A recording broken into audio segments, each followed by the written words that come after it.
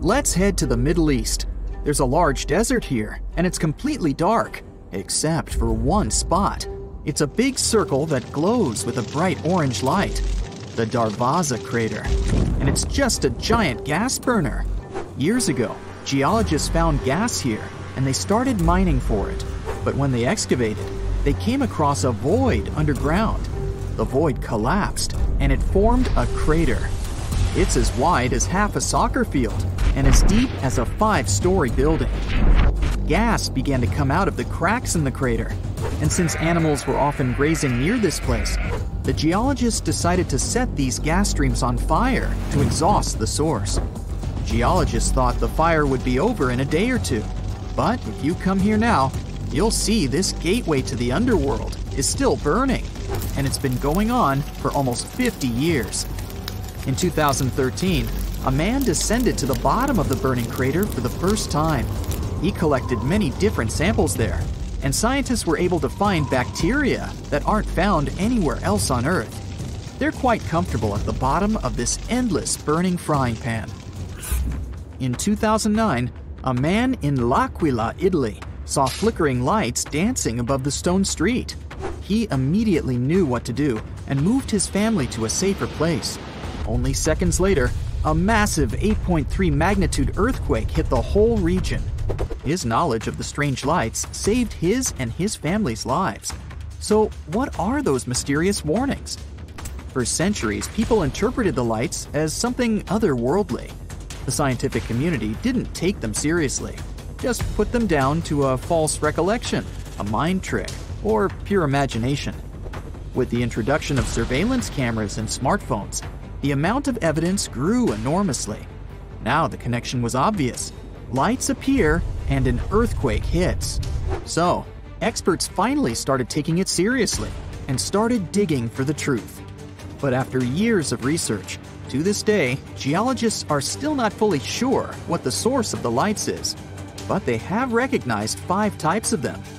Bright flashes that light up the sky, looking like storm lightning or a strong camera flash.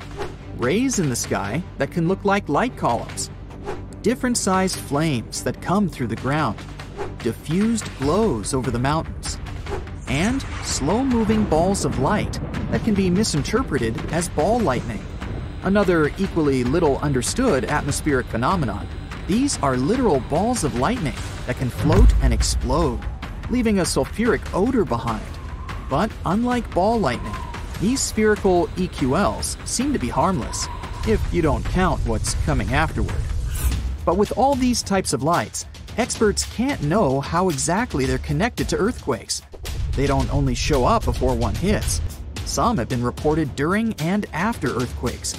They can also appear with other phenomena, like meteorite crashes, volcanic eruptions, or auroras.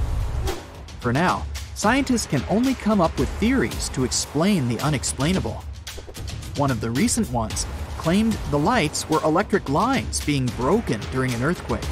But this theory doesn't explain how the phenomena was observed hundreds or even thousands of years ago. Like the ancient Chinese tale of dragon-looking clouds appearing in the sky as a warning of an upcoming quake. Or how an ancient Roman historian reported huge flame-like lights bursting out just before a huge earthquake occurred. The electric line theory was quickly dismissed. Another theory suggested it was escaping gas. During an earthquake, the underground rocks expand and shrink under pressure and heat. This opens and closes small spaces between them. Different gases make their way through these new openings. Radon, for example, can get released during seismic activity. It can ionize the air, making it electrically charged. But radon doesn't do it enough to create bright sparks of light. This theory is close, but doesn't quite hit the mark. One of the most accepted theories is that it might be from electricity traveling up from underground. When underground igneous rocks, ones that form from magma deep within the earth, are under stress, they release ionized, or electrically charged, oxygen. It travels through the surface and up into the atmosphere, where it creates a localized electric field. That can produce brief flashes of visible light. Some aren't even that quick, and can go on for minutes at a time. So, there you are. You've been driving for hours through the night. You didn't have any chance to sleep, so your mind is hanging by a thread. You stop the car and go out to stretch your limbs. And then you look up into the sky and see a beautiful sunrise. Whoa, wait! There are 3 suns in the sky! You rub your eyes, but nope. There are still 3 bright stars in the sky. No, our home star hasn't been torn into 3 pieces, nor has it been visited by 2 other stars. This is called a sundog. It occurs mostly during severe frosts. Small ice crystals in the sky bend the light. As a result, you may see 3 bright spots in the sky instead of just 1. This phenomenon is officially called a halo. Usually, it's just a circle around the sun. You can even see a halo at night, too. Just look at a street lamp, and you'll see a bright circle around it. Sometimes, a halo can take on a fancier shape. If there's a lot of ice in the air, the light is warped even more. Just like in a room with a dozen mirrors. Then, the halo can take on the shape of a human eye. Because of this phenomenon, a false dawn can occur too. While you're looking at the horizon, the dawn begins, and the edge of the sun appears. A little bit more, and wait, the sun starts to just dissolve in the sky. After a few moments, it's dark again. And only a minute later, the real sun shows its face. It was the same light curvature effect you saw before with the 3 suns. Only now, the light is curved vertically, not horizontally. And instead of the real sun, its reflection in ice crystals in the sky appeared. And now moving on. This cloud looks like a dinosaur, and this one looks like a cat. And this, whoa, it looks like these clouds are falling down. Oh, phew, that's just a mammatus cloud. Their shape really makes them look like chunks of cloud about to slam on the ground. Well, that's not going to happen, but you better start seeking cover anyway. Such clouds are a sign of a severe thunderstorm coming. It takes a lot of moist air with ice crystals at the top and dry air at the bottom to create such clouds. Then, vertical currents of air appear between these layers. And these currents make the clouds take the shape of a human brain. And this giant cloud looks like a dome that's going to cover an entire city. In fact, that's exactly what happens. A huge cloud covers a large area and then rains heavily on it. Sometimes, the front of such a cloud takes a bizarre shape, like in these pictures. It looks more like several giant spaghetti clouds, or even giant cloud worms.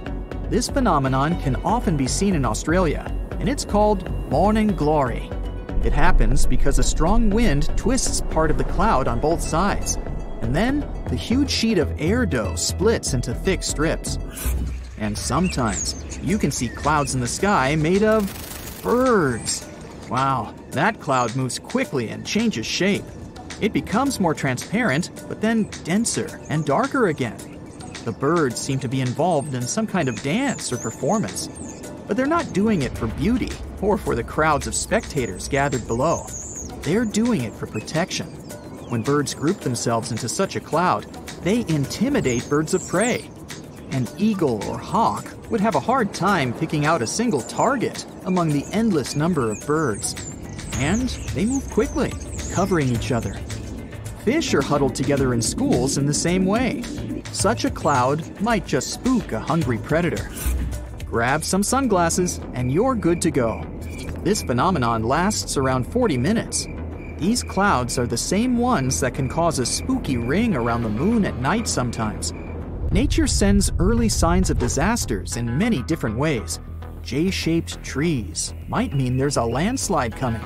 Since the ground is moving slowly, the trees grow into this super selfieable shape. Try to find a flat area and avoid going near any trees unless you have superhuman strength. Another mystical phenomenon can be seen in the desert, a sand waterfall. When the wind brings a lot of sand to the edge of the canyon, it begins to fall down. Now amplify this effect 100 times and you get a sand waterfall in Saudi Arabia. It's really like Niagara Falls, only there's not a drop of water. The locals say this phenomenon warns of an impending sandstorm.